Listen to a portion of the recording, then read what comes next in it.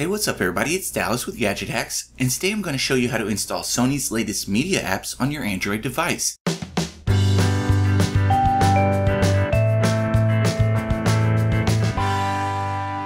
Now, Sony's Xperia line of smartphones have many great features, but considering the fact that Sony is a media company at heart, it's their media-related apps that stand out the most. Just recently, they've updated their software for Android Lollipop. And as quickly as they did that, developer Deepfake got to work on porting the Walkman and Album apps to other Android devices. To get this one going, your Android device will need to be running KitKat or higher. If that's you, just make sure you have unknown sources enabled in your phone's settings under security, then head to my full tutorial on Gadget Hacks to download the Walkman and Album APK installer files.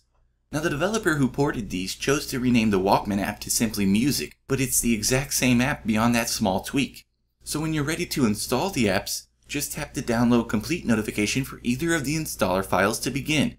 From here, press install, and when that's finished, tap open. Now with the Album app, which is basically a photo viewer, you can actually have your pictures backed up to the cloud automatically. If you'd like to enable that feature, just tap the sign up button, then create an account with Sony, and you won't have to worry about losing your photos. But beyond that, the app has a rather nice interface.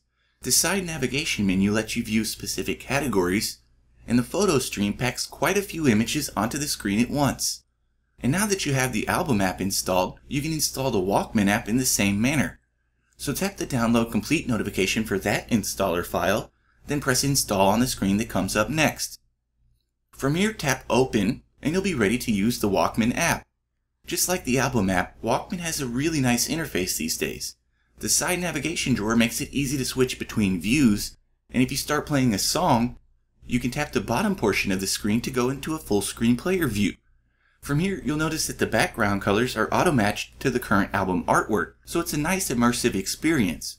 But for the full breakdown, be sure to check out my article over on GadgetHacks.com. And as always, we'd appreciate it if you would like and comment on this video and subscribe to our channel. So we'll see you again next time, folks, but until then, happy gadget hacking!